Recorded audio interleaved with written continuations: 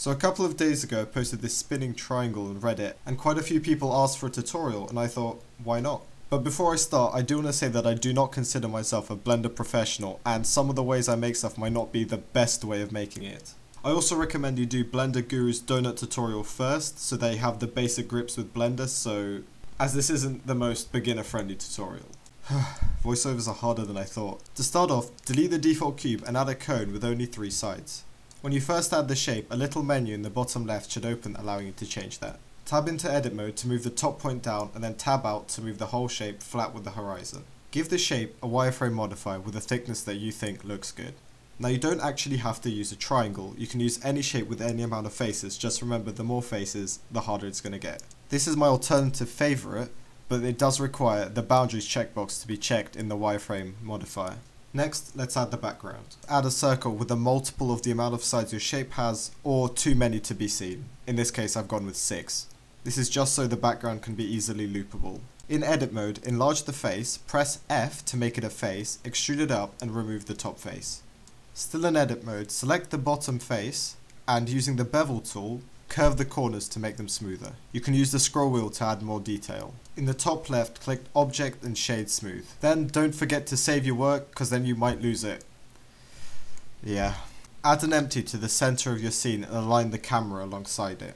Using Ctrl P, parent the camera to the empty, meaning now the empty controls how the camera rotates. As we are now using the camera, we might as well set it up. I was using 1000 by 1000 at 30 FPS, but any resolution, frame rate or field of view should work.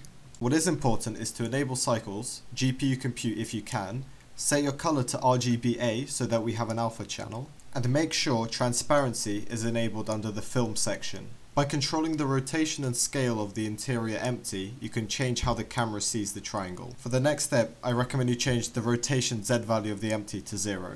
Now we need to add lighting and color to the scene. To add lighting, I add a square, to which I add 2 array modifiers to make an 8x8 grid. Make sure to align it centrally above the triangle. I then apply an emission texture, however an area lamp will work just as well, if not better. Make sure you parent this to the empty. For a bit of extra lighting, I added a spotlight on the side. You can put in as many extra lights as you want, but try not to have them behind the triangle. Also remember to parent them all to the empty. To make the scene a little nicer, add some color and maybe change the parameters of the material. I've gone with a very light pink for mine. I gave the triangle a metallic texture and reduced the roughness to give it some more reflections. Now it's time to do the animation. I want each section to take about 4 seconds and at 30 FPS that would be 120 frames. You also need to add around 40 frames on either side, making the total amount of frames 200 for this animation. This works out perfectly as for every frame the empty rotates 1 degree. Go to frame 40 and set the rotation to -60, and then go to frame 160 and set the rotation to +60. Now it should appear that the triangle is rotating. If it seems to be moving faster and slower, we'll fix that in a later step. Now go to frame 0 and set the rotation to -100, and then to frame 200 and set the rotation to +100. Next, open the animation workspace and change the dope sheet to graph editor. You can change the scale of this using the little dots on the scroll bars. You can also hide the X and Y axis on the left side. This step is optional, as this is when you can choose if you want the animation to slow down when head on with the triangle. It is really important, however, that these areas stay as straight as possible. This is because as one of the animations appears, the other one will disappear, and we want them to be moving at the same speed. I went with something like this, but it's not essential. Next, go back to the layout work area, duplicate the triangle and remove its wireframe modifier. Then change its material from the metal material to a holdout texture. This creates a cutout area in the frame and is why transparency needs to be enabled in film, otherwise the cutout will be black. Create an output folder and set it as the output for the render. For the template, we only need to render out frames 40 to 160, so set the start and end accordingly. To render, just go to the top left and under the render tab, click render animation. To save time, I rendered everything at 25 samples and used the denoiser in the compositing. Reddit user The Broke Monkey suggested I use Neat Video Denoiser, and I'm going to have a look at that. Thin Soldier also recommended that I use the Open Image Denoiser instead of the compositing denoiser, but for me that would increase my render times almost 3 times as much. You should now have a template video with a cutout where we will add the scenes.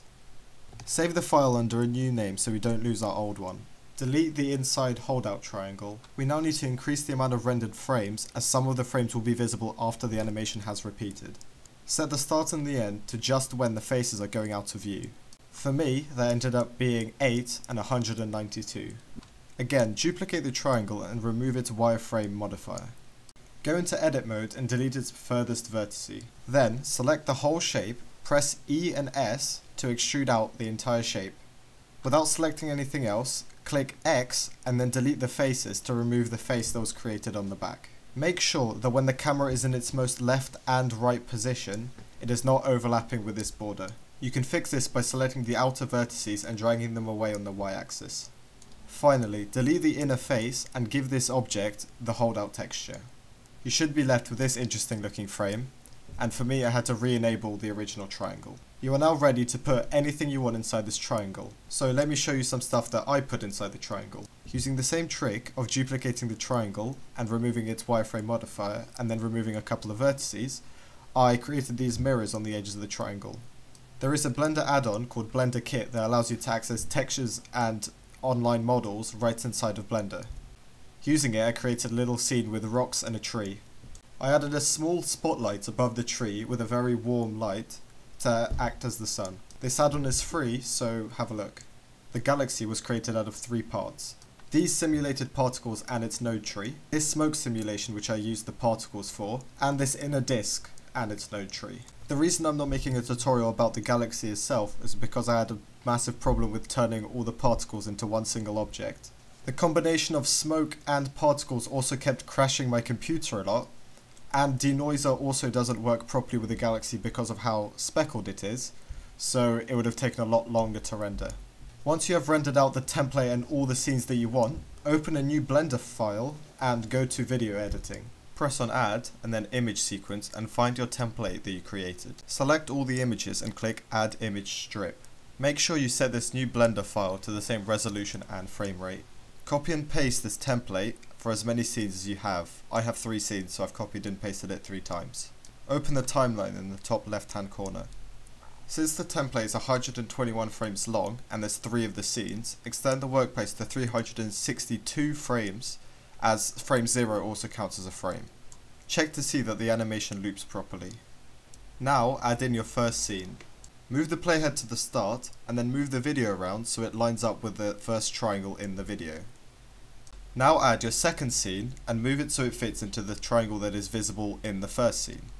Now move the playhead to where the next scene is visible and add the third scene into that slot in the same way.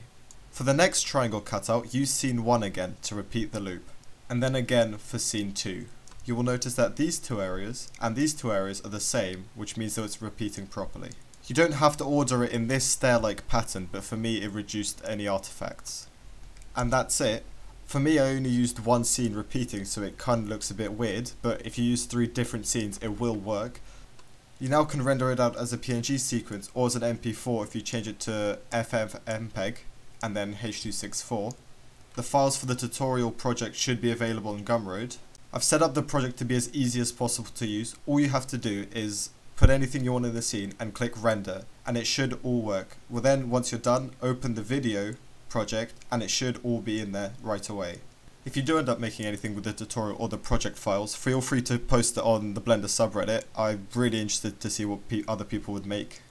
This is the first tutorial I have ever done and I hope it's actually useful and understandable, because I watch CG Matter and Blender Guru and them and they make them really well, and I'm not sure how this turned out and I hope it's understandable. And before I go, I do want to shamelessly plug my main channel where I just mess around on games. So yeah, thank you very much for watching and all the links should be in the description. Thank you.